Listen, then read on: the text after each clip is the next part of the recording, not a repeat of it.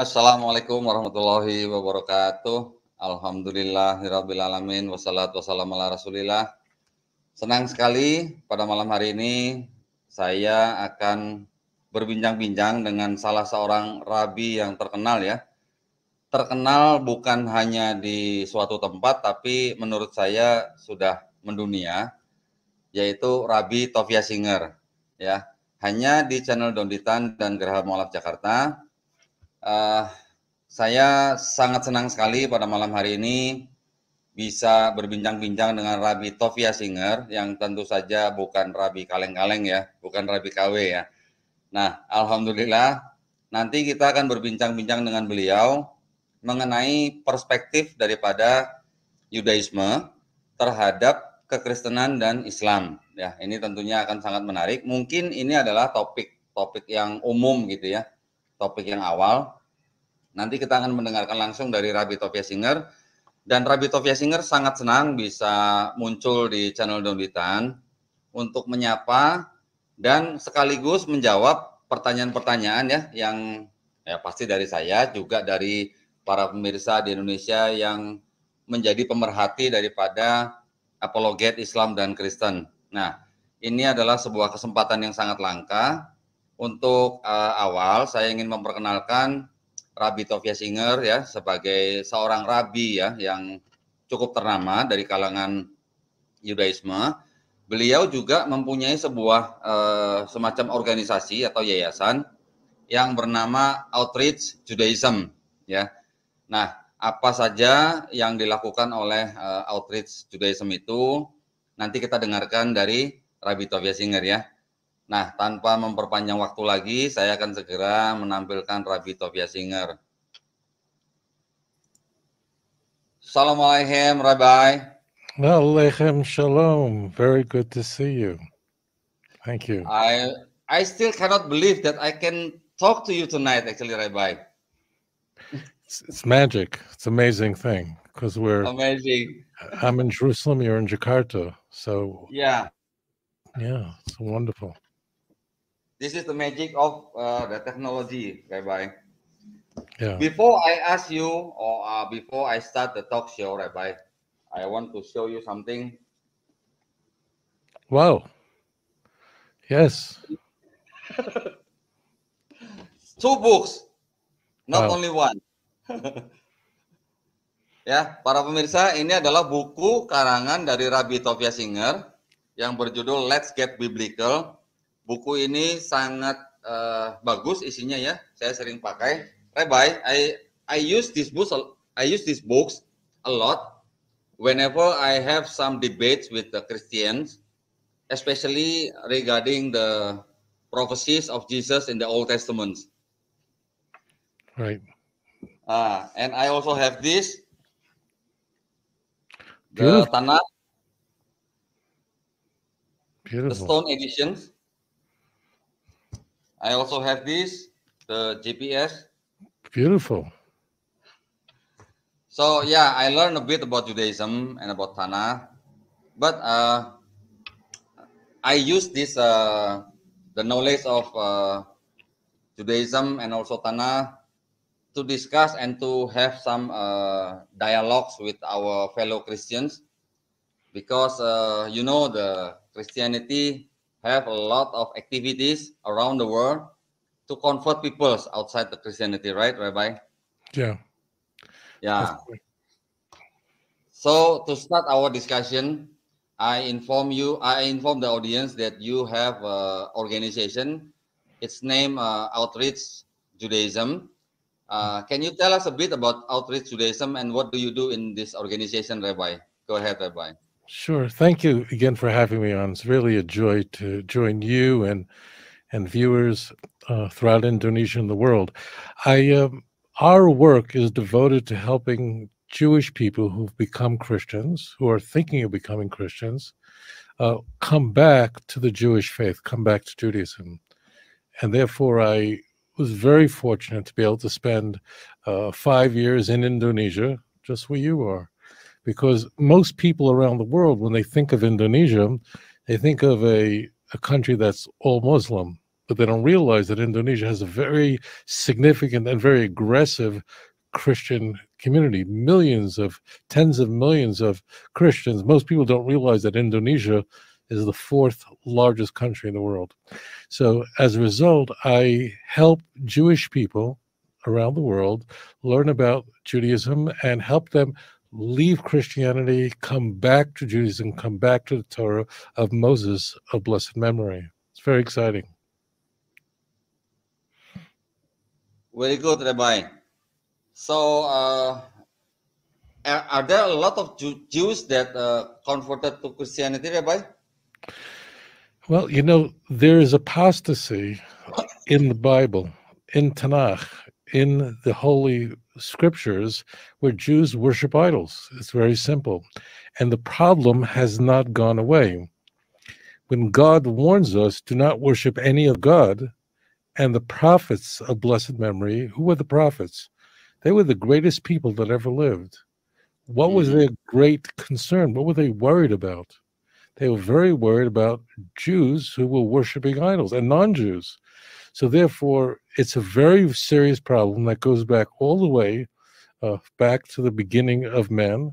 And I'm very grateful to be able to help my brothers and sisters come back to their faith and help people who are not Jewish understand. There are many people who are not Jewish who want to understand what is Judaism about and why doesn't Judaism worship Jesus. I think that the majority of the people who watch me, who listen to my lectures, who read my books, probably not Jewish. So it's very exciting work.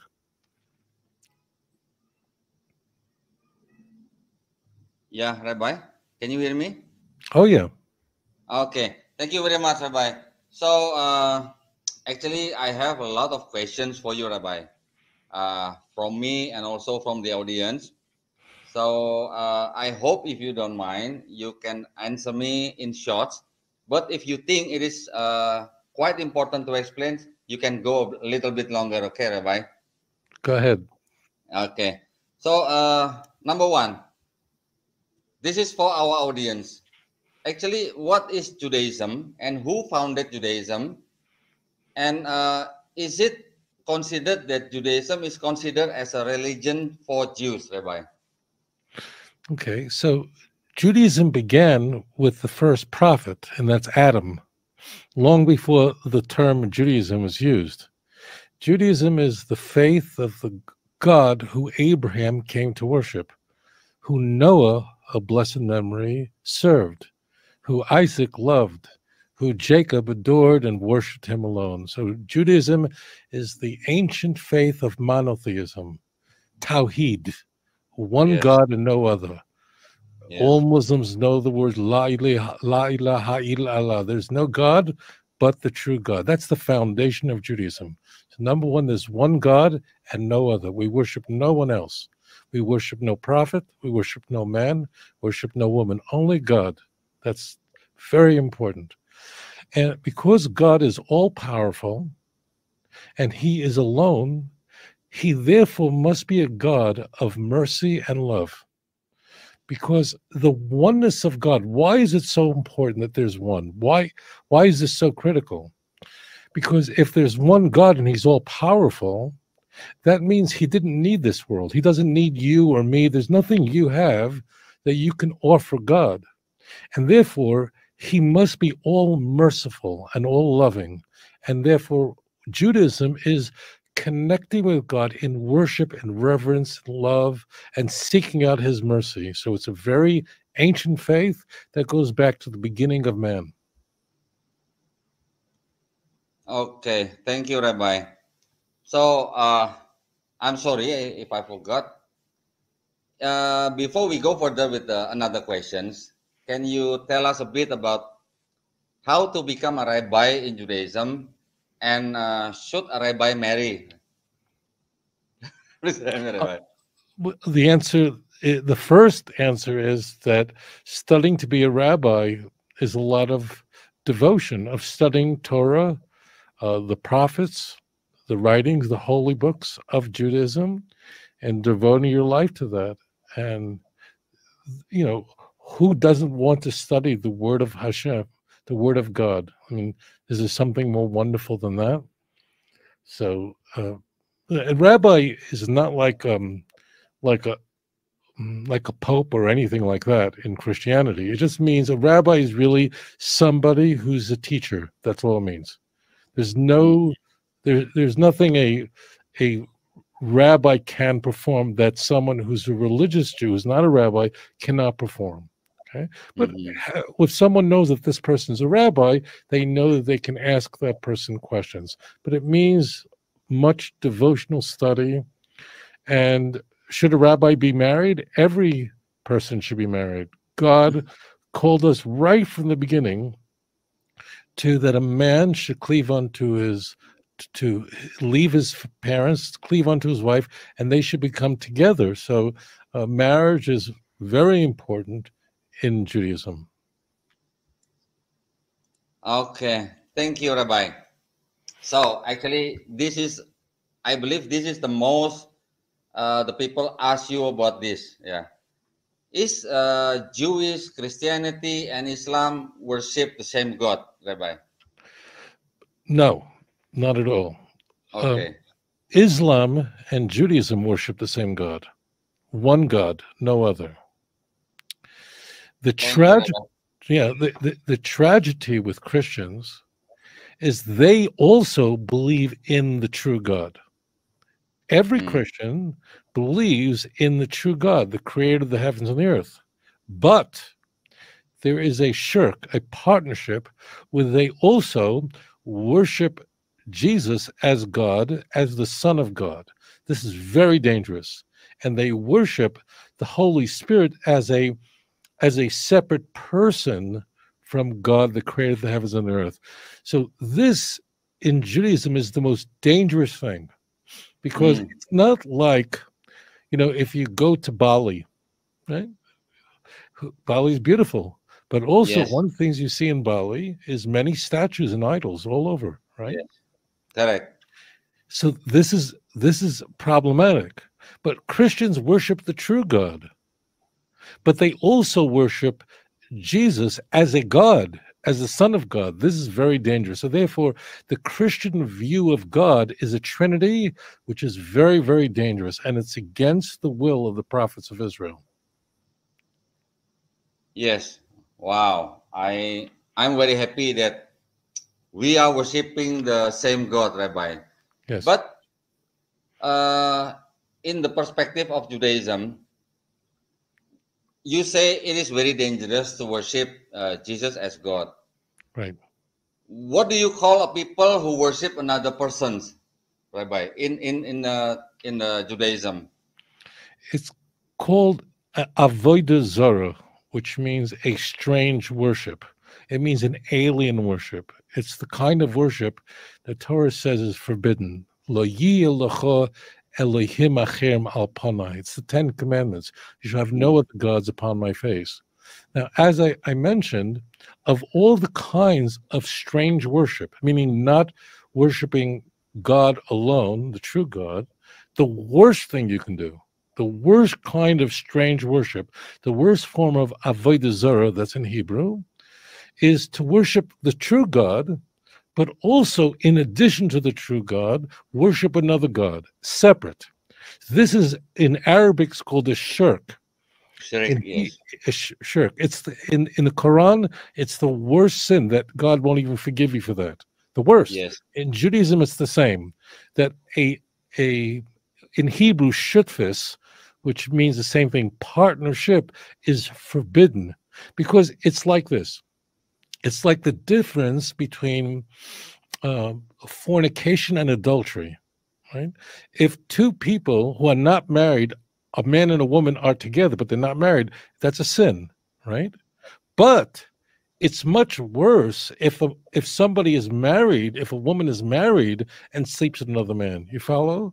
So if you are married to God, meaning your connection is to God, and then you have somebody else outside of the marriage, that's the worst thing possible. It's much worse than just bowing down to a statue. Thank you so much, Rabbi. Okay, so we can go deeper. So because you say that Judaism and Islam worshiping the same God, Yeah. can you say that the Tetragrammaton is equal to Allah in Islam, Rabbi? So there are many names for God in Tanakh. Yes. There is a name in Tanakh that's the same as Allah is in Arabic, and that's Elohim. So we have to be very careful with the names of God. One thing I want to say to your viewers is normally religious Jews, we say God's name only in prayer or reading straight from the Bible. But I want to be sure that people don't misunderstand me. What does Elohim mean? What does Allah mean? So in Arabic, Allah means the true God, means the God, right? But what does that word come from? What does that word mean? Now, in Islamic tradition, there are almost 100 names of God, right? Why? Because the names have a meaning, convey a message, okay? Yes. So the name Allah really comes from a word, a Semitic word, which is al, which means powerful. That God is all-powerful. In English, we would say almighty. So Elohim in Hebrew, see, it's the same root, El. Elohim in Hebrew would be the exact equivalent of the word Allah. Because and that's why in the book of Genesis, the first chapter in all the Bible, the name Elohim is used only alone. There's no other name for God. All right. So this name of God conveys that God is all powerful. That's the equivalent name of the name Allah that Muslims invoke. The Tetragrammaton, which Jews do not pronounce, conveys that God is eternal, that he has no beginning. He's not only in the present, but he's also eternal. So God is eternal. There's no beginning and no end. He's past, present, and future. That's something that's beyond our ability to comprehend. We believe that. We all believe, you and me, we all believe that God is eternal. He has no beginning. He has no end. But we cannot, as human beings, comprehend that. We can believe that in our faith, but we can't comprehend infinity, something that has no beginning, no end, because our world is finite. So therefore, we don't use that name. We don't invoke that name. We read it, we understand its message, but we don't say it. But again, to answer your question, Allah and Elohim would be the same name conveying the same message. Okay. Thank you, Rabbi. Sure. So you mentioned about Bereshit in the chapter 1, verse 1, 2, 3. Yeah. In the Christian Bible, this Elohim was understood as a spirit. Yeah.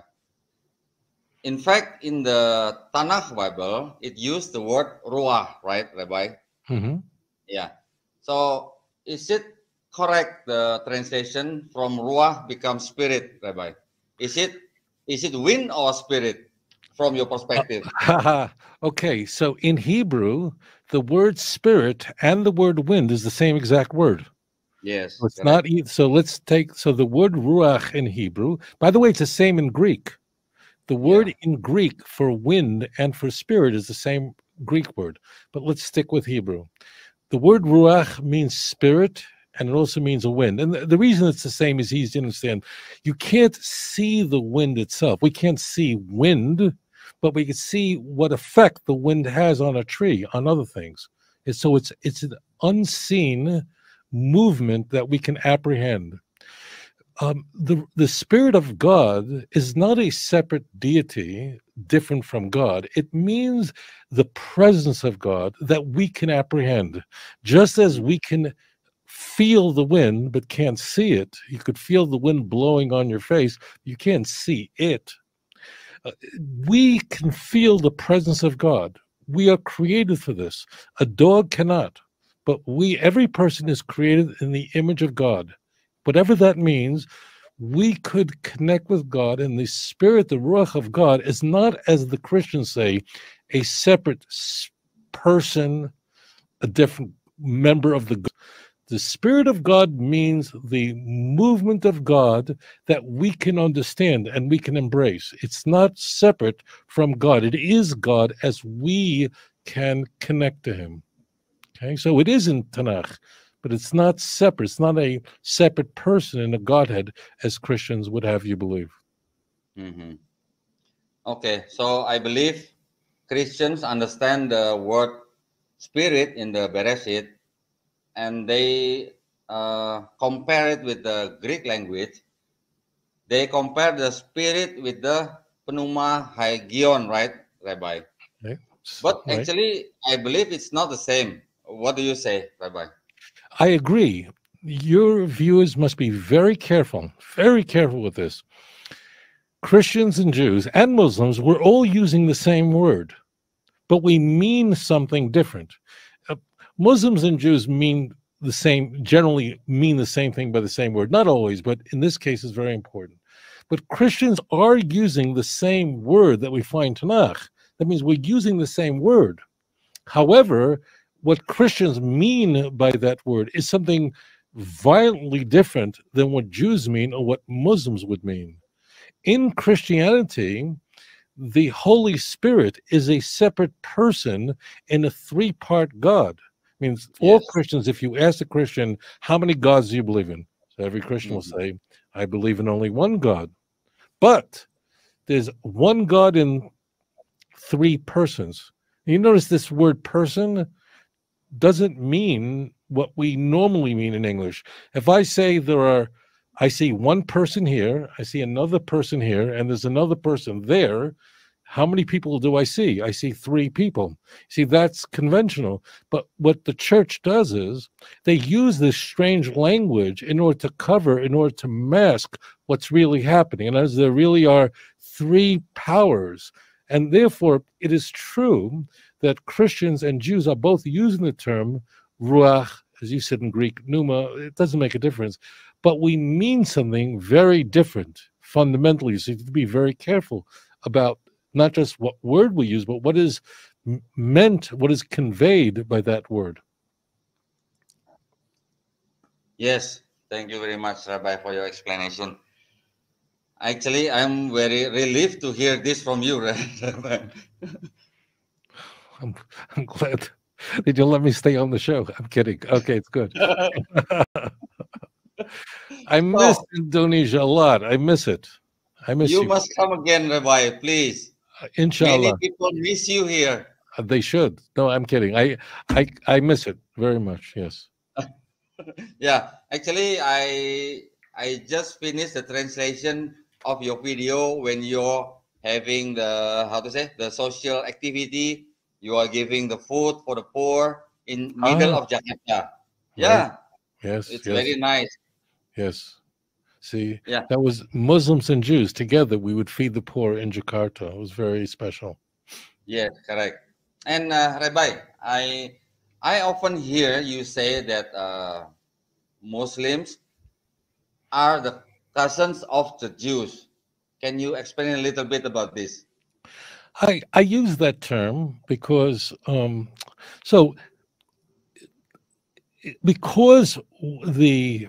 because Islam traces itself back, of course, to Adam. And Islam is not a race. Islam is a faith for everyone, but Islam certainly emerged out of an Arab crucible, out of the Arab world, out of Arabia, from Muhammad, the prophet, very important prophet in Islam, who, according to Muslim tradition, was a descendant of Ishmael, right? And the Jewish people are descendants of Isaac and Jacob, also prophets in Islam. And therefore, we call it cousins because you have essentially the Bnei Yishmael and you have the Banu Yisrael, so therefore they're cousins. That's why I use that term to convey that biblical message in the relationship. Okay, so that means, do you believe that Ishmael is the ancestor of Prophet Muhammad SAW? No one really, look, I can't say anyone knows that, but it seems the tradition in Islam is that he was. It's not in the Quran. There's nowhere in the Quran that we have the genealogy of Muhammad. So it's Muslim tradition, Islamic tradition, that that Muhammad was a descendant of Ishmael, who was a brother of Isaac. Okay, thank you, Rabbi. And next, if we heard your explanation about this. It's only in the beginning, but can you say that Christianity as one of the Abrahamic faith? Well, yes, but that's why Christianity has a problem. That's why we are reaching out to Christians, because it believes that Abraham was a true servant of God. And therefore, we want to help Christians who unfortunately believe in the doctrine of the Trinity, an idea and a word that's not found anywhere in the Bible, nowhere. And therefore, my heart goes out to Christians because they consider themselves a part of the Abrahamic faith, and because their religion came from the Abrahamic faith, emerged from Judaism. So therefore, I have a special desire to reach Christians that they should worship the true God and worship the way Abraham worshiped. Abraham, a blessed memory, Olav HaShalom, he did not believe in the Trinity. He knew there was only one God and no other, as Isaac, as Jacob, as all the prophets. And therefore we encourage, we call upon Christians, we invite Christians to worship one God alone and not a Trinity, not worship any prophet, not worship any man, not worship any spirit, only the one true God. That's why we care about Christians so much. And that's why Christians can be reached so easily with this message, because they consider themselves a part of the Abrahamic tradition and regard the Hebrew Bible as the Word of God. Rabbi, one time I saw your video, you mentioned that Abraham would have cried rolling on the floor when he saw the churches with the Trinity doctrine. You remember that? Of course. Of course, he would imagine how Abraham would feel to know that there are people who considered him a prophet and worshiped the man as God. Imagine the pain he would feel. I mean, he cried out that the world should repent. He begged God for those who were sinners in Sodom. He was such a great man. I can't wait for the coming of the Messiah and the resurrection of the dead so that I could see Abraham with my eyes. I think about that often, and I hope that I'll merit to see him in the resurrection. But of course, that this doctrine of the Trinity was exactly against the teachings of the prophets of blessed memory, not just Abraham, but all the prophets. Okay, but you mentioned earlier that Christianity worship Jesus as God. That's why you call them as Avodah Zarah, right? The alien worshippers. Right. In English, can we say this is the idolatry? Yes, that's the exact word that should be used. Okay. Okay, so that means, can we call the Christianity as a pagan? Yes, of course. Okay, thank you very much. It's not just pagan, it's the worst kind of paganism. It's worse. It's worse than Hinduism. It's worse than worshiping Baal. The reason why Christianity is worse than Hinduism is that they worship the true God. Christians believe that the God that created the heavens and the earth is God. But in addition to that, they believe that he has a son. See? So that's the shirk. So therefore, the type of worship that Christians engage in is the worst type of paganism. Now, the word pagan is just an old word that means people who lived outside of the city. But we can use whatever word, but it's idolatry. That's the key point. It's ungodly. Okay, That is the most important thing I want to hear from you tonight, Rabbi. Sure. Okay. And then Christianity, using your Torah as the Old Testament, which they adopt from the Septuagint, yeah, Rabbi. And they say that Jesus was prophesied in the Old Testament. So, in general, I would like to hear your comment about this. Yeah. So this is a terrible tragedy. Christians have a big problem, and that is the Christian Bible says that Jesus prophesied in the Jewish Bible. In Luke 24:44 specifically says that, Jesus prophesies in the Torah, the prophets, and Psalms, which is the writings. It's all over the Christian Bible. But in fact, there is no prophecy in the Jewish Bible about Jesus, none. And worse, what the church then did was it changed the words, the words of the Bible in the translation. See, the problem is that almost no Christian could read a Bible in Hebrew. Even though Christians believe that the Hebrew Bible is holy, no Christian reads Hebrew in Indonesia. Indonesia must have, 35 million Christians. I don't know. None of them read Hebrew, right? They read in Indonesian, but they're not reading it. They may read in English, maybe, but none of them are reading it in Hebrew. This means that those who translate the Bible into Bahasa, into Indonesian, what they do is they can change the words, and that's what the church did. And because Christians can't read Hebrew, they have to depend on a corrupt translation. And that's why these Christians mean well. Many of them are very sincere, and they don't know why you are a Muslim. You should become a Christian. Look at the Bible. Why doesn't Rabbi Singer believe in Christianity?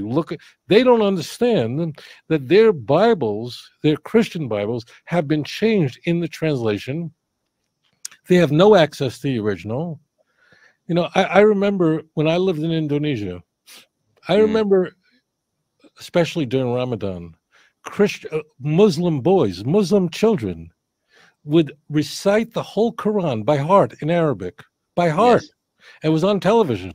And you could see them. They knew the whole Quran in Arabic. Look, every Muslim, I have so many Muslim friends in Indonesia. Every one of them has an Arabic Quran in their home. Now, it's true that some Muslims should study Arabic more, and some do and some don't. It's true. But every Muslim that I know has a Quran in his house, has one in Arabic, also with a translation in Indonesian. Why? Because Muslims cherish the original language of the Quran. It's just so simple. Again, it's not to say that every Muslim in the world could read Arabic or speak Arabic. And it is also true that Muslim leaders, Muslim imams, Muslim educators want Muslims to study the original language more. Of course, some do, some don't. But Muslims want, the best thing is to read the Quran in the original language. That will be the best thing. Every Muslim will tell you that. Same thing for Jews. We study the Tanakh in its original language. We read Hebrew fluently. That's our original language. And therefore, we don't rely on translators. We might have them for people who don't read Hebrew, but every religious Jewish child learns Hebrew immediately. And that was very exciting, just studying Hebrew as a kid and reading the Bible in the original language. The church, because their Christians don't read Hebrew, they're in a lot of trouble. Yes, what you say are all correct, Rabbi. But I saw one Indonesian Bible with Bahasa Indonesia and also with the Hebrew language also, Rabbi. I saw one version of the Indonesian Bible. Right, but do the Christians living in Papua, do the Christians living in Java, living on the island of Java, living in Jakarta. There are many, many Mm. Christians. How many in Jakarta? Jakarta is such a big city. It's one of the Yeah. largest cities in the world. Okay. You know how many Mhm. Christians live in Jakarta? And then you go beyond into the outskirts. You know how many Christians are there in the greater Jakarta area? Millions. How many of them could read Hebrew and understand Hebrew? Yeah, Maybe I don't three, think. maybe three. And why Yeah, do they? And they're professors at the university. That means the yes, only people in Indonesia that are fluent in Hebrew, with very rare exceptions. I know yes, Muslims in Indonesia who study Hebrew. I do. But the truth is that, you have Jakarta. It's a huge city of tens of millions of people. I don't even know how many people live there. And there are yeah. many, many Christians in Jakarta. Many. None of them Correct. speak Hebrew. None of them can read the Bible in I don't Hebrew. think so. No, of course not. Yes. Yeah, Rabbi, uh, can you tell us a bit about the similarities of Judaism and Islam in terms of the law? I mean, in the Sharia. What's important to understand is that to both Jews and Muslims, our faith not only guides what we believe, but how we live our lives. For the Jew, every aspect of our lives is guided by the Torah. Everything. From the moment we wake up in the morning until we go to sleep, every part of our day is guided by Jewish law.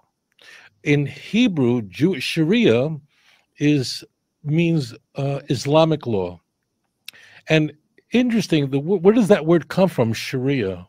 So the word Sharia doesn't really mean law. It means a path. It means the straight path.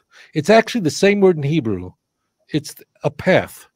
So Sharia means the proper straight path. And that word has come to be understood to mean Islamic law. In Hebrew, the same word is used, but it's called halakha.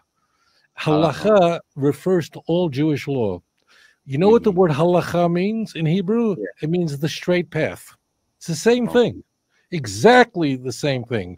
The straight path. It doesn't mean just we believe this and believe that, but does your behavior reflect your faith? So therefore, the similarities of Judaism and Christianity is, number one, what we believe. One God and no other. Number two, God is merciful. No Jew ever says, I know that God will save me, as many Christians proudly say. No Jew would ever say that. It's arrogant. No Muslim will ever say such a thing. I'm sure that I'm going to heaven. No one would say that. We say, like, I get on a plane, right? I don't say, I'm sure this plane is going to land. I say, with God's help, this plane will land safely. We don't arrogantly say, I know. We know that we serve Hashem with great love and worship, and we believe that God is filled with mercy. He's a Rahman. Rahman is a name of God, both in Arabic and in Hebrew. It's the same word. It means merciful. So we trust that God is merciful, and that if we repent of our sins, that God will forgive us. See? So this is very important. In Christianity, you can't repent and God will just forgive you. You need to have a human sacrifice that died for your sins, which is very, very strange avodah zarah. So the key is a way of life, worship one God, no other, and to know that we depend on God's mercy and love for forgiveness, not some innocent person dying in Papua for our sins. That's silly. So that's was very similar. Yeah. So I'd like to confirm to you, Rabbi. So in Tanah or in Judaism, there is not a single prophecy for Jesus in the New Testament. Is that? Can you confirm that? Okay. No. It's really much worse. My brother, listen, it's not only that there is no prophecy about the Jesus of Christianity. that would be one thing. But as it turns out in Tanakh, there are many prophecies that tell us don't do what Christianity says we should do. That means that the teachings about Jesus in Christianity, the prophets warned about this as something, a very grave sin, a very serious sin. So it's worse than that. And the church, as I mentioned, changes the Hebrew Bible, changes what it says in the original text, so that it looks like it's speaking about Christianity. That's a very grave problem. Okay, because many verses in the Old Testament are claims by the Christianity that verses is a prophecy for Jesus in the New Testament. In fact, I understand that almost 1,000 verses in the New Testament were quoted from the Old Testament. So I would say, or I would ask, is the writer or the author of the New Testament having the inspiration from the Holy Spirit, or having the inspiration from the Old Testament? That's what I can ask to them, Rabbi. Because so many verses in the New Testament were all quoted in the from the Old Testament. What do you say about that, Rabbi? So the Christian Bible quotes the Hebrew Bible many times. The problem is that in many of these occasions, it's not quoting what it actually says. It changes what it originally says.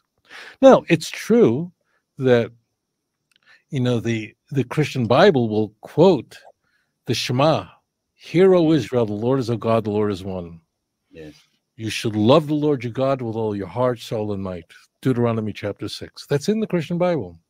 Yes. But the problem is that all the Christologies that are in the Christian Bible are quotes from a corrupt text, not from the original text. And those corruptions are buried into the Septuagint, have been placed in the Septuagint by the church.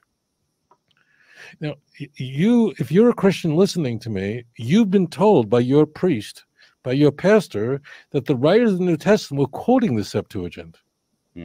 Believe me, you're going to be told that. And I want to, for just a moment, I want to talk to the Christians. I don't want to speak to the Muslims for a moment. I don't want to speak to the Jews. I just want to tell the Christians this. You are going to be told by your leaders, by your religious leaders, that the Christian Bible, the writers of the Christian Bible, Matthew, Mark, Luke, John, Paul, and so on, were quoting from a Greek translation of the Bible. And it's not that your pastor is lying to you. This is what your pastor was taught. This is what your priest was taught. But in fact, it's completely not true. The original translation of the Septuagint was only the 5 books of Moses. And what the church did was it created a Greek translation. Origen is very responsible. He's a 3rd century church father, to conform to the corruptions that we find in the Christian Bible. So you have to be very aware of this, and I'm saying this to the Christians. When someone says to you, but it's in the Septuagint, some Greek translation, listen to me. Again, I'm talking to the Christians. If you're a Muslim, listen in, but this is not to you. To the Jews, you can listen, but I'm saying, in what universe, how is it possible that a translation could be superior to the original? In what world? If an original document is written in Indonesian, let's say you have a contract written in Indonesian, then someone then translates that into Chinese. The Chinese translation cannot be superior to the original Indonesian document, because the original contract, the original document, was written in Indonesian. And Chinese and Indonesian, I chose those 2 languages because Mandarin Chinese and Bahasa Indonesian are totally different languages, totally different. They have nothing to do with each other. You know, it's like Greek and Hebrew. They have 2 different world apart, like English and Arabic, different worlds. It's not close, it's not similar. They have nothing to do with each other. So I say to you, Christians, reconsider, rethink this all. Don't let anyone tell you about Greek translations and English, nothing. Learn the Hebrew. Go back to the original. I remember so many Indonesians in Jakarta and other islands, Muslims, who would study with me and beg me to teach them Hebrew. There was a few people who I asked that they teach me Arabic, which is much harder. And we would trade. I would. There was a few people in Jakarta who knew Arabic, very fluent in Arabic, and I wanted to learn Arabic. And because I speak Hebrew, so Arabic is very close to Hebrew. It's of the same family of languages, a Semitic language, many words. So I would want to learn Arabic. They would learn Hebrew. It's much easier for them than for me. And I'll tell you a funny thing. I'll just tell you this. I never told this to anybody. Tell me, Rabbi. I'll tell you something I never said to anyone in my life. So there are many words in Indonesian that are actually from Hebrew because they're from Arabic. So Indonesian is a very different language than Arabic is, right? But because Indonesia is home to the largest Muslim community in the world, more Muslims live in Indonesia than any other country. So there are a lot of Arabic words that crept into the Indonesian language, right? There are many, right? So because I know Hebrew, so when I hear a word in Indonesian that's really in Hebrew, it's the same word, I know that word is not a Javanese word. That word doesn't come from Indonesian, but it actually traces itself back to Arabic, and Arabic is a very close relative of Hebrew. And there are many words that are both in Arabic and in Hebrew that are the same, very many words. So therefore, similar construct, very close language. So when I was in Indonesia, when I would hear a word spoken in Indonesian that I recognized from Hebrew, I knew that word traces itself back to Arabic, which is inside the Indonesian language. Can you give me some samples of the words? Sure. Rahman. Rahman. Rechem. How do you say a woman's womb is a rechem? Right? I see. What does that mean, a womb? Why is the word rechem, a womb, where a baby comes to life? Why is the word rechem and the word Rahman, same root, which means mercy? Why is a womb and mercy the same word? It's the same thing in Arabic, Indonesian, in Hebrew, same word. Why? What's the relationship? Listen carefully. When we ask God for mercy, what are we asking for? Are we simply saying to God, I'm sorry, I feel bad, like you go, please let me have what I want? Is there something deeper going on? Like, is God, heaven forbid, like an old man who just says, okay, I'll give you what you want? There's something more profound going on in mercy, in Rahman. What does it mean? When a baby is still inside his mother, in her womb, in her rechem, he did not do anything good yet. He wasn't even born yet. He did nothing good. But yet, God protects the baby in the womb, all the food the baby needs, all the protection, nice and warm, perfect temperature, everything's taken care of for the baby that's not born yet. Why would God provide for a baby something it does not deserve? A baby didn't do anything good yet. The baby in the mother's womb is not righteous. Why is God giving this baby all this protection, mercy, love, food, nutrition, everything's taken care of, not because of what the baby did, but what the potential for the baby in the future. One day it can become great. When we go to God and ask for mercy, what we're really saying is the following. We are saying to God, don't judge me on what I did. I know I did the wrong thing. Would you judge me like a baby in the womb of my potential for the future? And that's what mercy is. Mercy is God saying that I believe in you.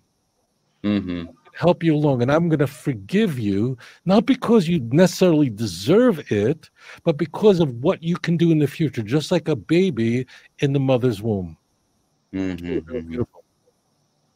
Yeah, I see. I just know that, Rabbi. But I can tell you many words from Arabic language, roughly at least about 1,500 words, Rabbi. At least, yeah. So you are very correct that Indonesia has many Arabic language in Bahasa Indonesia. So how many words in Bahasa Indonesia that you learn, Rabbi? That I learned? Not a lot. Not a lot. I knew enough when I was in a taxi that I could say kiri, kanan, right? Oh, kiri, kiri. Go left. Kiri means left, kanan, go right. Right, yeah. I knew what I needed to know just to get where I needed to go. In truth, everyone around me was speaking English, so it wasn't like I needed to learn Indonesian. So I learned just what I needed. Apa kabar? How are you? That's right. Selamat pagi. Good morning. Yes. You bring back many memories. So I really hope that you can come again to Jakarta, Rabbi. I look forward to it. Okay, so you mentioned that you learn Arabic language in Indonesia, right? So let me explain that. That means there are Indonesians who wanted to teach me Arabic, and I would study. But in truth, it was very difficult. It means, why did I want to study Arabic? Why? Kenapa? Okay. Very good. Okay. So why did I want to study Arabic? Because there are many commentaries on the Quran, the tafsir, right, that have never been translated into English. Okay. Yeah. The largest area of Islamic literature besides Sharia is tafsir, the commentary on the Quran. And most of it has never been translated into English. Okay? I see. I mean, of course, the very famous tafsir, Imam al-Tabari, that's been translated. But the vast majority is not. And I wanted to be able to study it, to research. And therefore, I wanted to learn Arabic so that I could study Islamic commentaries for myself because there was no translation. So the problem was that the level I needed to study Arabic at was not simply to make out a few words or to read it. And I thought, and it's true, that because I speak Hebrew, so I have an enormous advantage in learning Arabic because it's not just any words are the same, but it's also the structure. It's a consonantal language. The root system is essentially the same. It's a very, very similar languages. So if you speak Hebrew, Arabic is going to come much easier to you. So I thought, you know what? Let me try to study Arabic so that I could read the tafsir and understand it, which has never been translated. What I realized in time is I have only a limited amount of time, that to the level I needed to learn Arabic for what I wanted it for, that is to read the tafsir for myself, that it would just take too much time, and I abandoned it. So, I see. Right. So do you miss your Arabic teacher, Rabbi? Yes, of course. Remember this? Hi. Oh, wow. Etika, how are you? She's the one. Hi, Rabbi. Oh, thank you. Wassalamualaikum. Waalaikumsalam. We are at the same team. Wow, that's wonderful. We are at the same team, Rabbi. I gave him your email address so that you can have the give a speech in our country, You know, Rabbi, I saw your debate with Professor Solberg. It was amazing, Thank you. It was But by very. the way, Rabbi, there is an Islamic university, private Islamic university, and it's that foundation has the biggest Islamic boarding school. They want you to give a speech on Judaism. Once I gave the speech there, then if possible, then you can give a speech whether from online, or if it is possible when you are in Indonesia, then they would be glad that it will be highly appreciated if you can come there to give a speech on Judaism. Because I often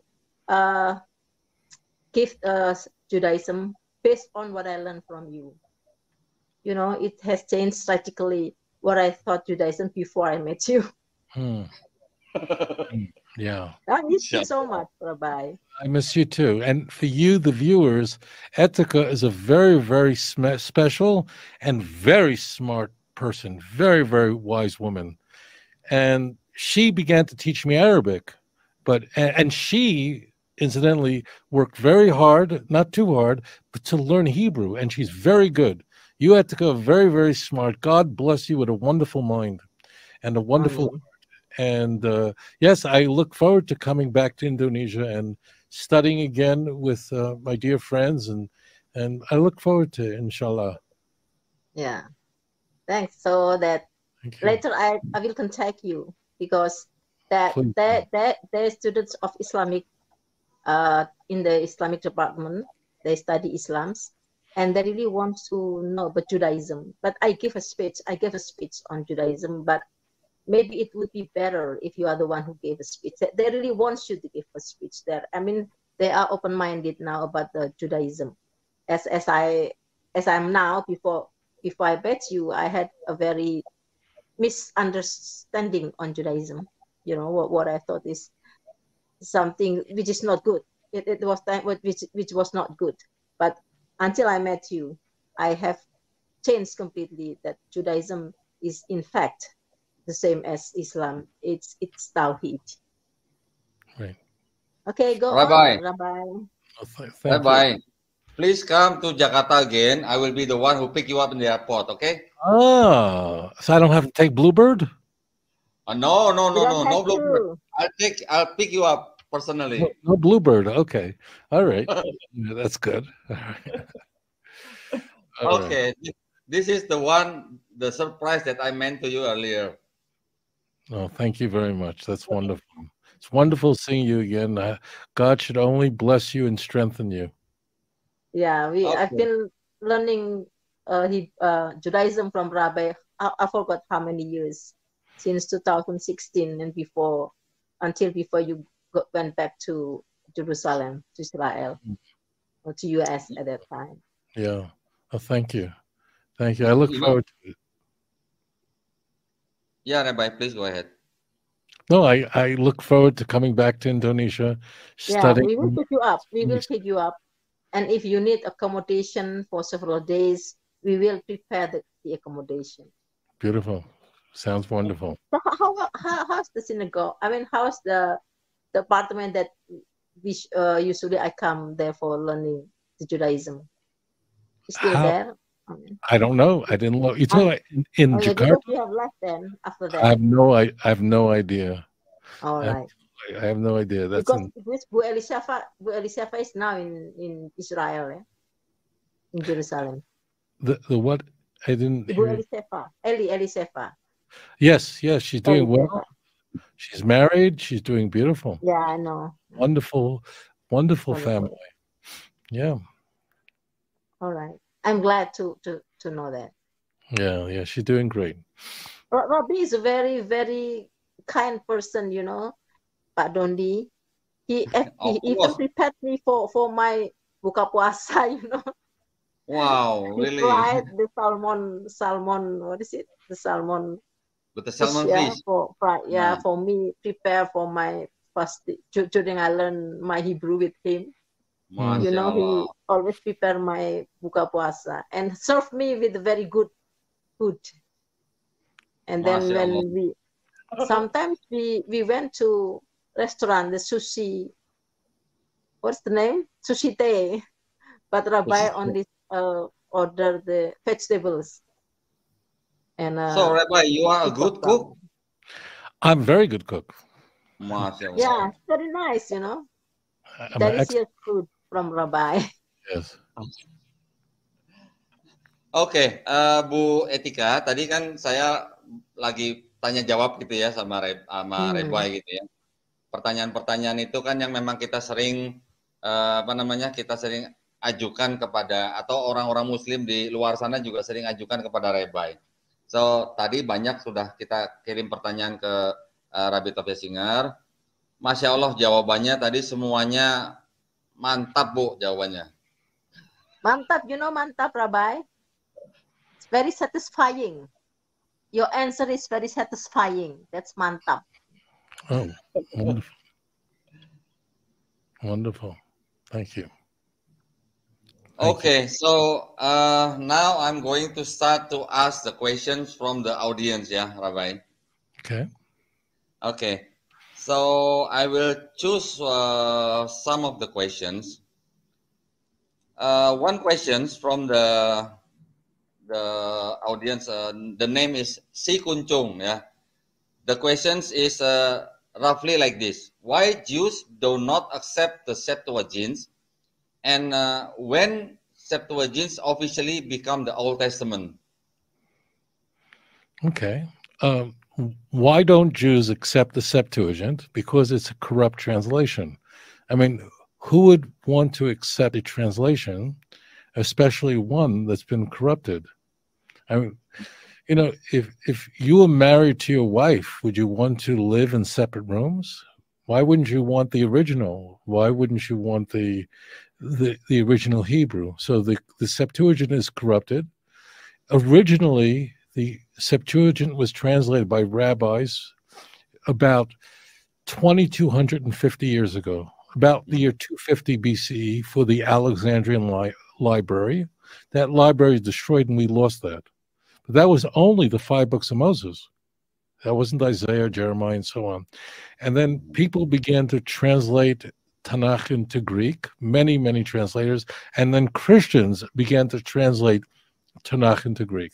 And that's what the trouble is. So the Septuagint you have that you can buy on Amazon in a bookstore, that translation is a product of the church.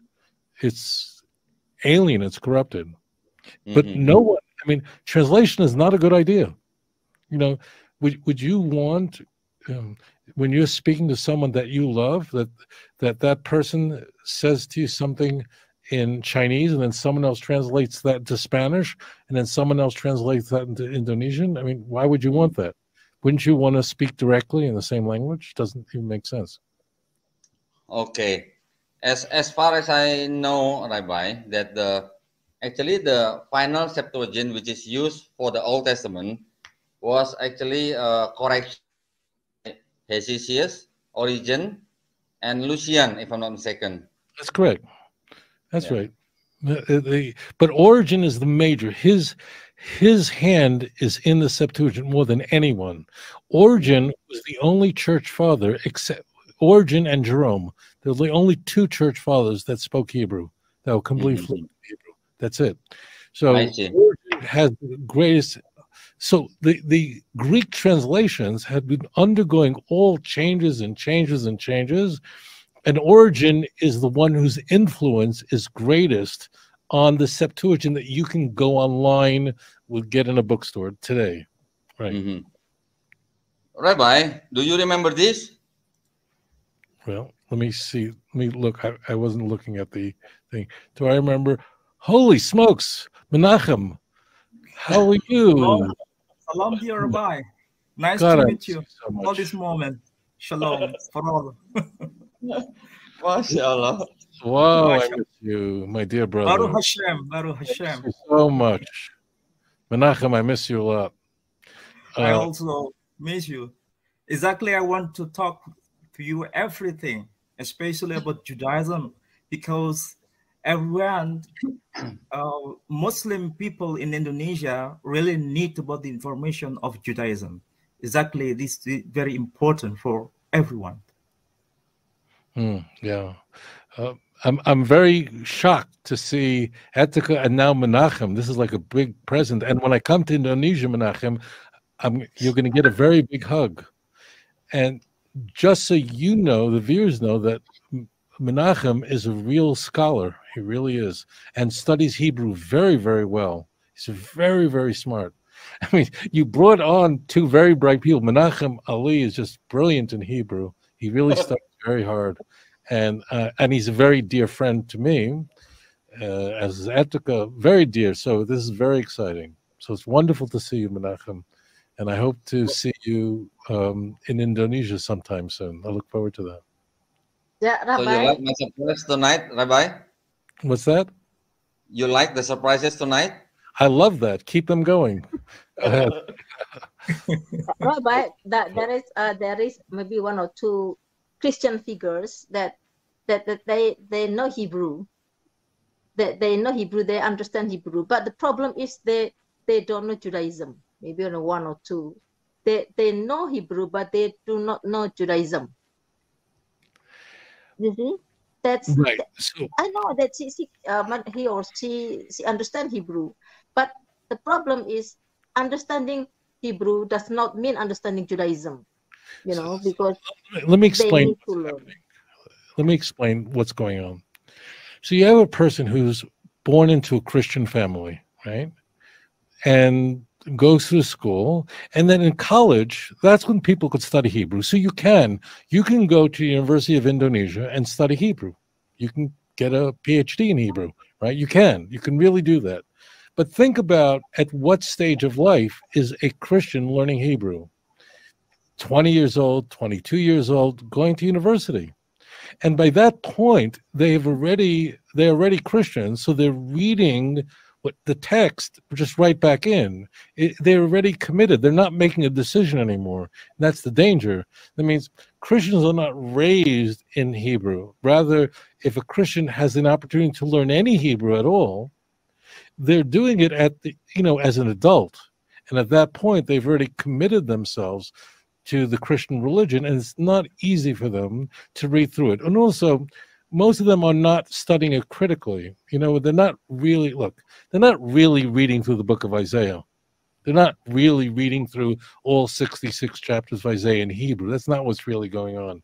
So it's true, there are Christians who could study Hebrew. Of course, you could take it at the university in Indonesia, and many, many universities. But most of them, could barely read it. And if they can, they already are committed to Christianity. It's not easy for them. Mm-hmm. So, Rabbi, I will give you some time with Mr. Menachem Ali. Maybe Mr. Menachem Ali has some issues to discuss with you. Pak Ali, silakan, Pak. Okay. Today, we have to understand about Judaism, especially from the primary sources. And we know that Rabbi TOVIA Singer is a representative, really great man for us to teach about the Judaism in the perspective from the source. And if you are talking about Judaism, we have to know that the basic faith of Judaism is monotheism. It is a similar aspect in Islam. And the second, about the halakha, and Rabbi TOVIA Singer explained to us that halakha is something like Sharia in Islam. And so that's why we have to follow the halakha as the right part of God to us for the humankind. So that's why we cannot follow God without following about the halakha or Sharia. And many aspects of halakha and Sharia in the perspective of Islam really important to be understood by Muslim and Judaism. And the big problem for Muslim in Indonesia, they don't know about Hebrew itself. And it is not only they don't know about the language, the sacred language of God. They also don't know about Judaism from the primary sources. So that's why Rabbi TOVIA Singer, as I said before to everyone, it is a good person to teach us about Judaism itself. It is not the shadow of Christianity, but from the Judaism itself. So, for example, if we want to know about the history of Abraham, we have to reflect about the story of Abraham in the Quran, and this story has a link with the literature of Judaism, from the Talmud, for example, and from the Midrash, and from the Tanakh itself. So everyone in Indonesia have to classify between the Apostolic Bible and the Rabbinic Bible, because Rabbinic Bible is so different with the Apostolic Bible. From this perspective, maybe Rabbi TOVIA Singer can explain to audience in Indonesia what is the difference between two Bible in the context of the academic perspective. Okay. You're asking me to explain what's the difference between a Christian Bible and a Jewish Bible? Yes. Maybe Rabbi TOVIA Singer can explain about the Apostolic Bible and the Rabbinic Bible. What is the difference between both aspects? When you say apostolic, do you mean, what do you mean by that? You mean the Septuagint? Okay. Because there's very big problem for the Indonesian people. Okay, all right. So when you say apostolic, you're using that in a sense of referring to the Septuagint. Yes. All right. So going back, as I mentioned, some 2,250 years ago, that's a really long time. That's the middle of the Second Temple period. The Hebrew Bible, the 5 books of Moses. Now, there are in the Hebrew Bible really 39 books. Truthfully, there are really 24 books. Like 1st and 2nd Samuel is really one book. 1st and 2nd Kings is really one book. But the Hebrew, the first part is the 5 books of Moses. This is given to us by God through his prophet Moses. So that alone was translated into the Greek translation. And for the Alexandrian Library, that translation has been lost. Most Christians think, in fact, all Christians think, if you ask them, they would tell you that the Septuagint is a translation of the entire Old Testament. We don't say that, but the entire Tanakh. But it's not correct. It's only of the 5 books of Moses. But later, as the Greek Empire expanded and the Greek language became like what English is in the world today, it's sort of the dominant language, people began translating Tanakh, all of Tanakh, into the Greek language, and Christians began doing that. And when they translated the Tanakh, they weren't translating what it says in the Hebrew, but what it says in the Christian Bible. So it was completely corrupted. So when Paul corrupted the Hebrew Bible, the Septuagint goes with that. When Luke corrupted the Hebrew Bible, the Septuagint would reflect that. When the book of Hebrews corrupted the Jewish Bible, so all the corruptions found in the book of Hebrews. So the book of Hebrews is part of the Christian Bible. And the book of Hebrews massacred the Jewish scriptures, changed it. Terrible. It has such a nice name. It's called Hebrews, but it's really the great enemy of Judaism because it's not written by Paul, but it's Pauline. And I want to say this to you. On the day of judgment, you don't want to be anywhere near Paul. And I'll say this also. I've never said this before, but Muslims have even more of a reason to hate Paul than Jews. Because from a Muslim view, Paul has really destroyed everything that Jesus did. You see what I'm saying? Yeah. I hope you understand that. Yeah. It's very, Paul, if you, I say this to Muslims, I'm not talking to Jews or Christians. If you as a Muslim don't detest Paul, there's something wrong with you. Because Paul really corrupted everything. He changed everything. Vicarious atonement. Paul's letters are the oldest books in the entire Christian Bible. So, and now the book of Hebrews, we don't know who wrote it. Whoever wrote it does not put his name in it. It's not written by Paul, but it is Pauline. It is a book that was very influenced by Paul's thinking, a very disturbed, corrupted view of God, Judaism, and God's plan for salvation. And Hebrews routinely changes what it says in the text, and the Septuagint supports the book of Hebrews instead of what it actually says in the original Tanakh. And this is a problem. This is dangerous. So, yeah, it's a very big difference. Ya, Pak Ali mungkin mau discuss Bereshit 18:1 atau 2 gitu, Pak? Oh, yeah. Exactly right. Rabbi, I have a question for you.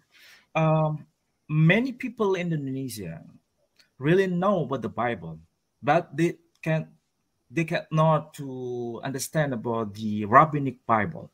That is a big problem, as you said before.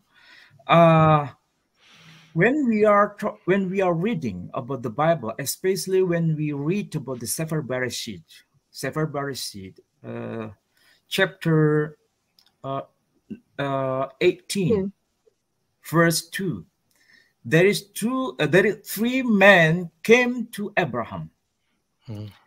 According to the perspective of Christianity, they claim that God come to Abraham and meet to Abraham to give a good trading for him. And according to the Judaism, especially to the perspective of Judaism, I think it is not the confirmation about the coming of God to Abraham based on 3 persons as the Trinity. Exactly. So that's why we have to learn directly from Rabbi, because if Muslim explain about this perspective, they don't know and they don't want to know. But it is the other idea. If Rabbi can explain to us, it is very important for the audience today. Yeah, I want to explain this because as it turns out, thank you, Menachem. I love you, dear brother. It's very wonderful to hear us. So as it turns out, you don't even need a rabbi for this. And when you asked me earlier about a Christian who can maybe study Hebrew, this is where you get into trouble.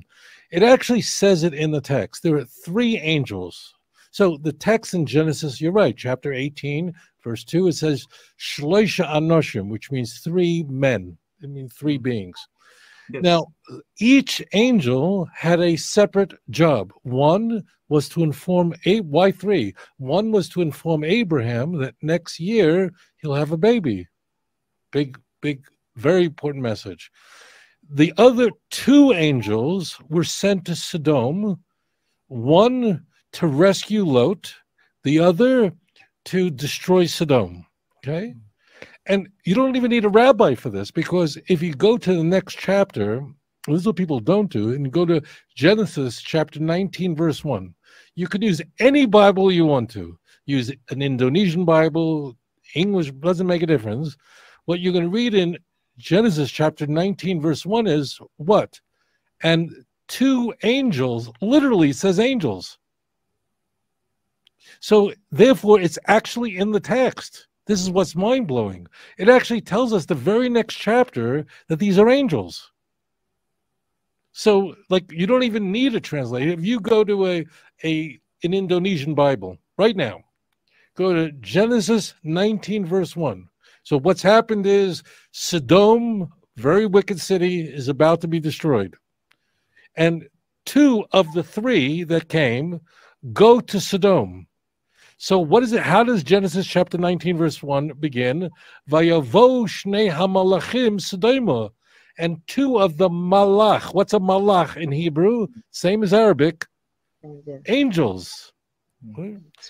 So messengers. Malakain. Arabic malakain.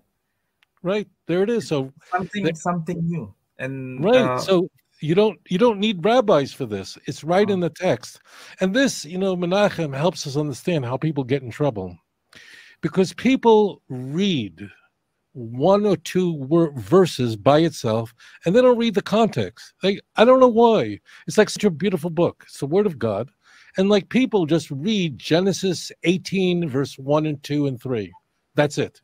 Like, why don't you keep reading through 19? Moreover, Genesis 18 and 19 are together, because in Genesis 18, God already is turning to Abraham and saying that Sodom is going to be destroyed. So the story begins in chapter 18. Chapter 18 and 19 are completely connected. It's the same story, event that is being conveyed, and it continues in 19. It's not like something different happens. Like in chapter 20, there's a big change, but 19 and 18. So this is why people get into trouble. They read 18, they read 3 verses, and they go, 3 persons came to Abraham. The Trinity. And they go, they can lose God. Just keep reading. Angels are right in the next chapter. So it's right there in the text. It's really most of the questions that people have. It's just because they're reading a verse by itself and they don't read the whole book. I don't know why.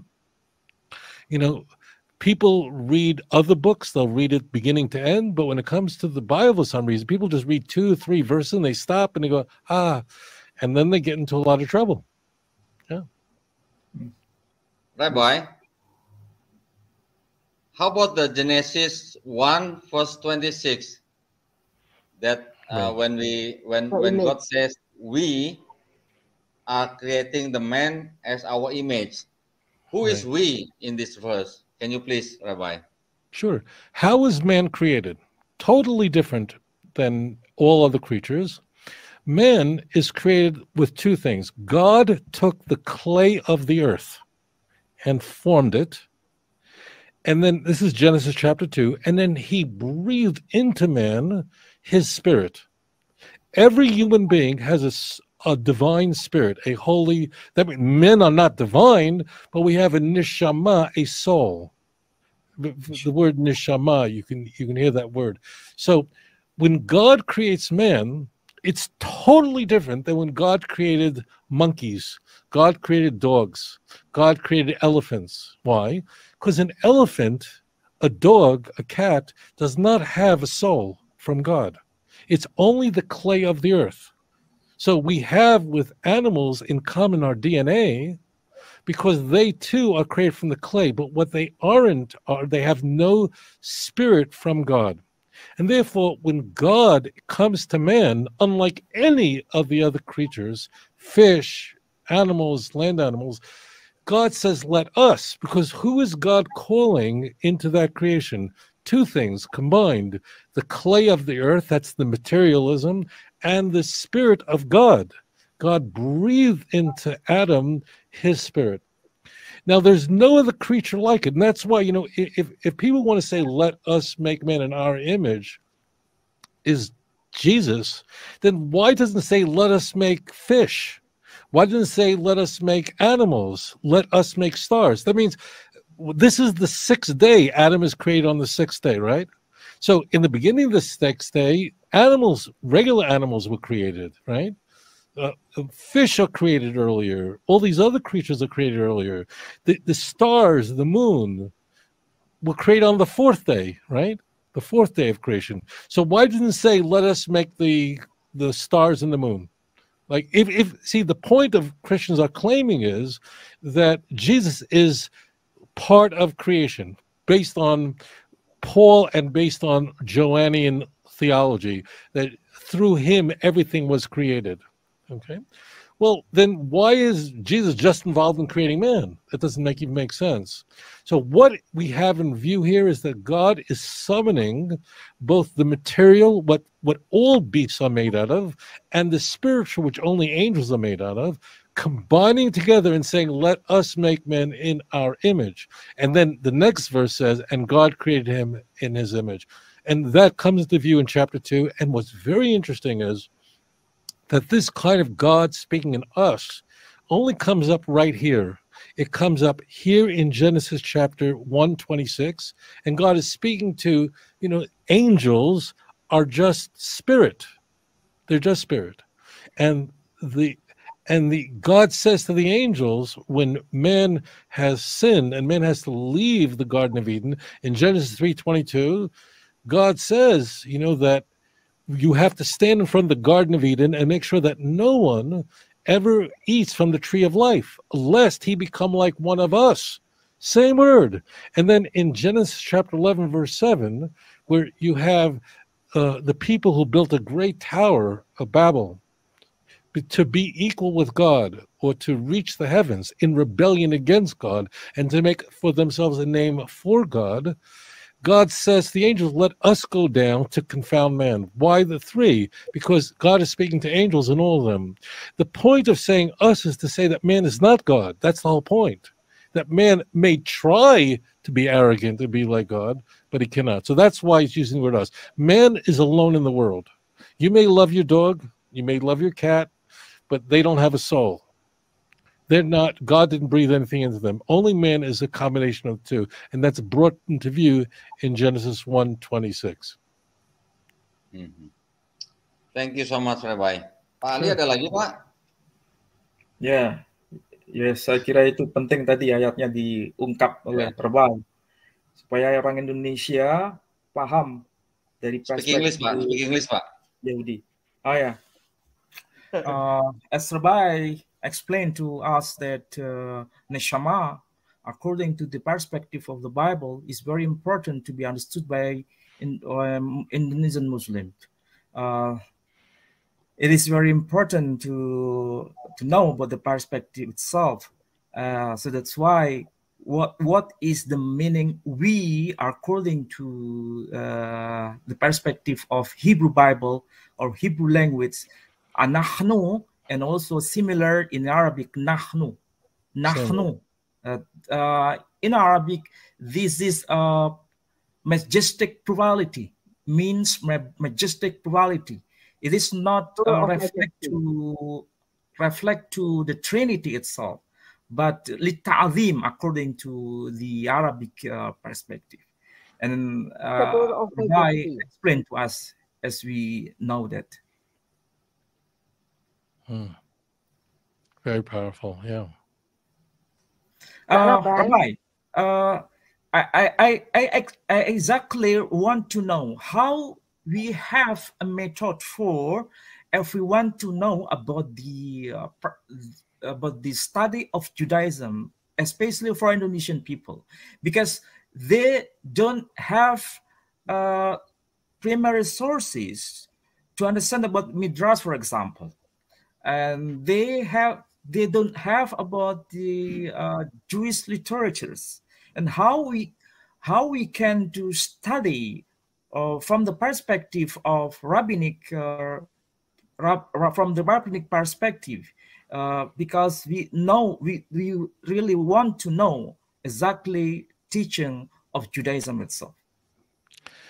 But Menachem, I don't know of anybody who can better answer that question than you. Meaning, here you are, an Indonesian Muslim who committed himself to learning Hebrew and studying Midrashim, studying the rabbinic literature, and you've done that. I'm very, very proud of you. So you are a better example of that than me, right? And I think that you can best convey to your Muslim audience, to your Arabic and Indonesian-speaking audience about rabbinic teachings, and because you have engaged that so well. So I think you are much more qualified to answer that question than I am. All right, maybe Bu Etika, you have something to ask Rabbi? Yeah, maybe they can learn from the Noahide channel, Noahide channel by Pak Leo. I think for Indonesian, I think that's a good source also from Pak Leo, because it under your foundation, right, Rabbi? And then I think the problem, when I saw your debate with Professor Solberg. Professor Yeah, Solberg. Solberg, on the 17th of July. You remember that? I think the problem is the same. You know, even in the level of professor, when they when he understands Tanakh in terms from the translation, that the problem is the same. He still thinks that Isaiah 53 is about Jesus, and other verses that he thinks it is a prophecies of Jesus, because that's why even in the level of professor, so sometimes I'm wondering why he's a professor, but he still regards the Isaiah 53 as a prophecy of Jesus. I mean, he just takes one verse out of context, you know. That's I think the problem of the Christians are the same as you mentioned, even in the level of professors, not just in the common people, you know, and the common it's ordinary Christians. Am I right, Rabbi? Let me just say this. I don't want to speak about him personally. I just want to say, in general, Christians are not studying Isaiah in context. They memorize a few verses. This is not just true of professors, it's true of all of them. They simply are memorizing a few verses. When I ask Christians, what does it say in Isaiah 52? Isaiah 51, Isaiah 50, Isaiah 54, they have no idea. They have to look inside. So there is a dramatic danger if someone is memorizing certain verses and ignoring everything else. Menachem Ali raised the question that Christians ask about Genesis chapter 18, verse 2, right? What did I do? All I did was said, let's go to Genesis chapter 19, verse 1, right? We see clearly that these are angels. It's clear. It says it explicitly in all the Christian Bible. So I say this, I care about Christians. I want them to repent. I call upon them to come back to the true Abrahamic faith, to the true God. But not because I say so, not because I'm so persuasive, but because the God of Israel calls them. And I hope that they will look at the text. But there's not overwhelming. Most of what I say is right there in the plain text. It doesn't require. So this is a problem with Christians in general. Is they're reading verses completely detached from the context. That's what's happening. They're memorizing a certain verse in Jeremiah. They don't read the verse before, the verse after, the whole chapter. And how many Christians do you know have read the book of Jeremiah, all 52 chapters? Very few. Very rare. People are memorizing these certain verses and ignoring everything else. You know how much trouble you'll get into? It doesn't make a difference if you teach in university, you don't. So I thank you for your thoughts, and I thank you for sharing that. That's the key. Read it in context. Yeah. Truly, Rabbi. Rabbi, can you please collaborate with us and explain about the true meaning of ehad? Because most Christians also say they worship one God, they worship the true God, but they twist the meaning of ehad, become the unity of three persons. Can you? Yeah. So this is this is a great tragedy. So the central theme of what a Jew says is Shema Yisrael, Adonai Eloheinu, Adonai Echad. Hear, O Israel, the Lord is our God, the Lord is one. There's one, there is no other. The Hebrew Bible says repeatedly that there is no one before me, there's no after me. There is no other gods besides me. There is Ein Od Milvadai, Deuteronomy chapter 4, verse 35. There's no one else. So what do Christians do? They want to keep believing in the Trinity, but how do you do that when the Torah says there's only one God, there's no other? There's Ephes Kamoni, Isaiah 46, verse 9. There is nothing like me, the Bible says. So what do? So you take the word one in Hebrew. It means it's echad. How do you say the number one in Indonesian? How? Satu. Great. So let's take that word in Indonesian. In English, any language in the world, if I say there's one God, so I mean there's one God. But I'll ask you a question. Can't I say that I have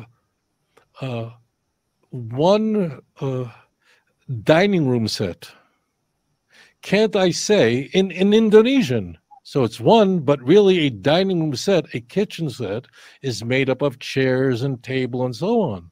Does that mean that the word in Indonesian one means many inside of one? Of course not. It's a silly, foolish game. You follow what I'm saying? So what Christians will say is, look, it says in the Bible that a man should leave his father's house and cleave unto his wife, together, and they shall become one flesh. They become one together, right? So they say, you see, the one means really, it's called a complex unity. That is one, yes, but it's complicated because it's a man and a woman.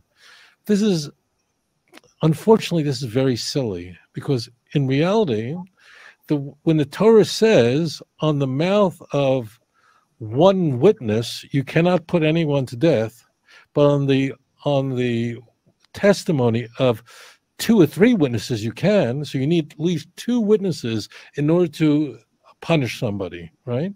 So it says same thing, one witness. So Christians don't quote this. It's a whole game. See, that on the mouth of one witness no one can be put to death, but on 2 or 3, yes. So it's the same Hebrew word, echad. But Christians don't quote this. Now, why? Because Christians are a bunch of liars? No.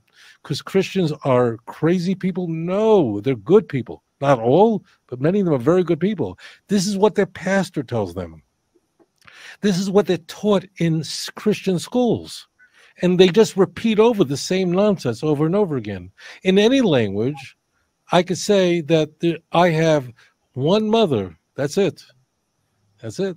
I have one wife, just one. Or you could say all these things become one together. Of course you could say that. So you always look at the context. It says, "Hear, O Israel, the Lord is a God, the Lord is one, and you shall love the Lord your God with all your heart, soul, and might." Not the Father, Son, and the Holy Spirit. It doesn't say anything like that. The idea of a Trinity is a much later development. And the church has a problem. How do you take the doctrine of the Trinity that was developed essentially in the 2nd and 3rd century and established as Christian orthodoxy in the 4th century at the Council of Nicaea, and then read that back, infuse that into the Hebrew Bible? Because every Christian would ask the question, well, why isn't there a doctrine of the Trinity in the Hebrew Bible? Like, why doesn't it say it anywhere? Like, why isn't it's not even in the Christian Bible? So Christians then have to go to the text and figure some way, scour the text to find the Trinity in there. Of course, it's not there. So what they could do is let us make man. Really? So us is plural. It doesn't tell you how many. So what is preventing these verses from meaning there are 5 gods? Why not 20 gods? Why not 100 gods? It means why only 3? There's nothing about a triunity, because the Trinity that word was invented by Tertullian. The idea is a product of the church. Then Christians have to go back to the Hebrew Bible and find some way to read into text things that are just not there. That's why the Jews reject the doctrine of the Trinity, and so should every person. Great, Rabbi. Thank you so much. I believe you will have time until 10:50, right? Sorry, Yeah, Indonesian. 10:50, 10:45, then I have to go to, right. Okay. So in this last maybe 10 to 15 minutes, Pak Ali, maybe you have another question for Rabbi? Mungkin audien yang lebih penting untuk tanya ini, penting Pak Dondy. Yeah. Audience maybe can ask to Rabbi. It's very important moment for us to today. Okay, Rabbi, I have some questions from the audience. How does one qualify to adhere to Judaism? This question is, I mean, to acknowledge this somebody is a follower of Judaism. is it based on the mother of or father lineage? Please, Okay. Rabbi. So it's the mother. Only the mother could convey a Jewish identity. I need to explain one thing that will be maybe difficult for your viewers. So Judaism is very unique in that the Jewish people are a nation, the Banu Yisrael. We're actually a people. And we're also a faith, a religion. Islam is a religion only. It's a faith, but it's not a people. You follow? So there are people who actually can join Judaism by converting to Judaism, or are Jewish because their mother's Jewish. But then there are people who believe in Judaism but don't actually go through a conversion, and they're B'nai Noach. They're the righteous among nations who believe in one God and follow that one God and keep basically 7 Noachide laws. So, but Judaism is, if someone is Jewish because the mother is Jewish. I see. Yeah, but for to acknowledge the tribe, I believe is from the father. Is it correct? That's correct. That's correct. As it says in Numbers chapter 1, it's really all over the chapter, that it's that a tribe is identified lemishpachosam leveis avosam, according to your family, according to your father's house, leveis avosam. So only a father could tell you you're from the tribe of Levi. I'm from the tribe of Levi. I'm a great grandson of Aaron of blessed memory, Aharon. You're from the tribe of Judah. That means that your father has to be from the tribe of Judah. So it's only fathers convey the tribe, and the mother conveys that you're Jewish. That's correct. Okay, Rabbi, I still have 2 or 3 questions. Can you Yeah, please probably room for what? Go ahead. Yeah. Can you please explain to us about the Ishmael when called wild ass in the Genesis? What is the meaning of the wild ass in the Torah? Right. So there are 2 names for a donkey in the Bible, and one conveys a domesticated donkey, and one conveys an animal that's able to be all over and engage and is in the wilderness. Like you have horses that are domesticated, and they have horses that just run freely and in the wild west of the United States. We are told that the Banu Yishmael are able to thrive and survive in a wilderness that others can't, and that he will engage with his brothers, and there will be engagement of business, commerce, and war. And this has been the history of the Bnei Yishmael, of this region of the world. I mean, we have a tribe that's used, the term donkey is used. We have tribes that lion is used. These are all, we have a tribe, Dan, where a snake is used. It doesn't mean that the Bnei Yishmael are donkeys any more than people who are from the tribe of Dan are snakes. Doesn't mean that at all. It's a feature of an animal. Let's think about a donkey for a moment. Let's think of a donkey and a horse. When you're in Indonesia, you see donkeys frequently, not in Jakarta, but sort of outside, right? Yes. People have donkeys. Why don't you see people in Indonesia riding a horse? Why do they ride a donkey? Peasants in Indonesia ride donkeys, but you will never. I never saw an Indonesian riding a horse. Maybe there is. I didn't see it. Why? Kenapa? The reason is very simple. The difference between a horse and donkey, they're both very powerful. They can both carry a load. But a donkey could live anywhere. You don't have to have a house for the donkey. A horse has to have its own house called a barn, right? A horse needs very good food. You need to put a horse, you have to keep it, you have to clean the horse all the time. You have to take care of it. It becomes afraid. A horse is not a durable animal. It needs very special care. When it's raining outside, you can't leave the horse outside. But a donkey, on the other hand, is very cheap. A donkey could leave outside in the rain. It doesn't need a house. It could survive under the worst circumstances. And that's what a donkey is in Bnei Yishmael. The Bnei Yishmael are a people of endurance. They're able to endure the harsher circumstances and thrive. A horse, on the other hand, cannot. A horse requires tremendous protection, special feed. You have to care for a horse. It's very expensive. The only people who would have horses is for battle, because you need something very fast. A horse can run faster than a donkey. But a horse can't survive. A donkey can. So the donkey, the wild donkey, is the creature that could survive the worst circumstances that no one else can. That's what it means. Thank you so much, Rabbi. My pleasure. I heard about this for the first time.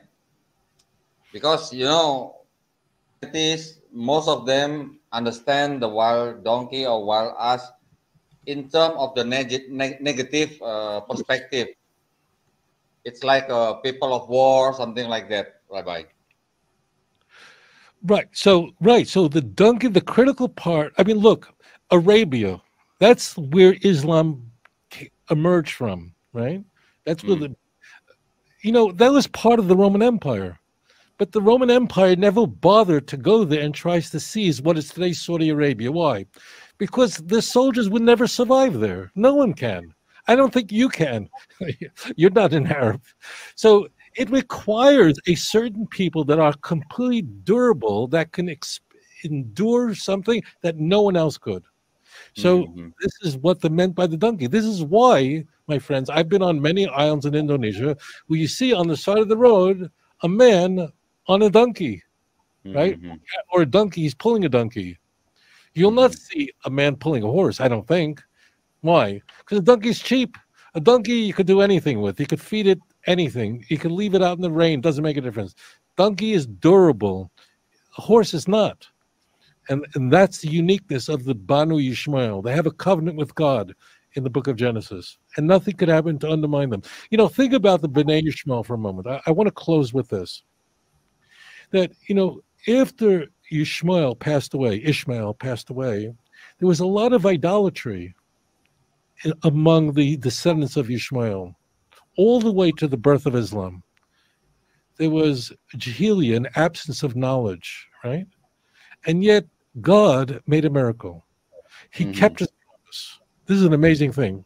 The Jewish people had a continuous revelation with God, and there were always monotheists among the Jewish people. But we know that Mecca, Arabia was a place of idols. Before the Kaaba was restored, it was a place where there were hundreds and hundreds of idols there. People would bury their daughters under a house. The people worshipped so many gods. But still, somehow, the Banu Yishmael, the descendants of Yishmael, remained against all odds. This is an amazing thing. This is God's promise that he made to Hagar when she had nothing. So, of course, people read it that way because they have the foolishness of a donkey. You have to have the mind, a godly mind, not looking to be disrespectful. Okay, thank you so much, Rabbi. One last question, Rabbi, if you don't mind. Okay. This is the very last questions. What do you say for the people who say that Muslims worship the Kaaba or the moon god? This is stupidity. These are people who are arrogant and are foolish and don't even take a moment to just ask Muslims, like, what do you worship? You know, I say this is arrogance because I have never been to Mecca. Right? Mecca is not a place for Jews. It's only Muslims go there, right? So I have many friends who are Muslims who have gone on Hajj, who've gone to pilgrimage, who've gone to Mecca. And I ask them, tell me what happens. Like, I ask Muslims who have gone on the pilgrimage, the sacred pilgrimage, that's a requirement of every able Muslim. And I just ask them, please tell me, what is this experience like? What is it like to go to the Kaaba? When you reach out to kiss the Kaaba, what are you doing? Like, are you worshiping the stones? So if you say it to a Muslim, they'll laugh at you and think you're crazy and tell you need a psychiatrist. I mean, so the reason I say it's arrogance when people say that Muslims worship the moon, I remember many years ago, I was in Egypt many years ago. And I had the opportunity to scuba dive with a Muslim. Believe it or not, his name was Muhammad Ali. Not kidding. If you're watching this, I just saw him again not that long ago. So many years ago, I don't know how many years ago it was, I asked him, there's a moon crescent above a mosque. Why is it there? Like, that's all you need to do. Like, just ask a knowledgeable. Now, there are some Muslims who don't study as much as other Muslims. Of course, all Muslims want people to study as much as possible. So all you need to do, I say this to anyone who has a question, like, ask the Muslim. Like, if you really are curious about what a Muslim believes, ask him. The idea that Muslims worship the moon is complete nonsense. It's stupidity, utter stupidity. You know, in the Quran, one of the things that goes on in the Quran is something that there's one God, there's no other, there's no son, there's no Trinity, nothing. It's all over the Quran. It's almost to the point that people go, all right, I got it. Like, why does it have to say it so much? So, I mean, in the Quran, it's non-stop. There's one God, there's no other. So how could a person see that and then believe in this foolishness? How could a person do that? Now, it is true that Muslims consider Mecca to be a holy place. For Jews, Jerusalem is a very holy place. The holiest place for us is Jerusalem, right? And the wall that surrounds where the temple stood, the Harabayat, we kiss the wall. I do. I live very close to it, right? We're not worshiping the wall. It's our way of just knowing this is something that was from our ancient time, and it's a way of expressing a love for God. We don't worship stones. So I say to people who want to know what Muslims believe, why don't you just ask them? I do. I mean, shouldn't that be your starting point? Why don't you read the text? Muslims detest idolatry, hate it.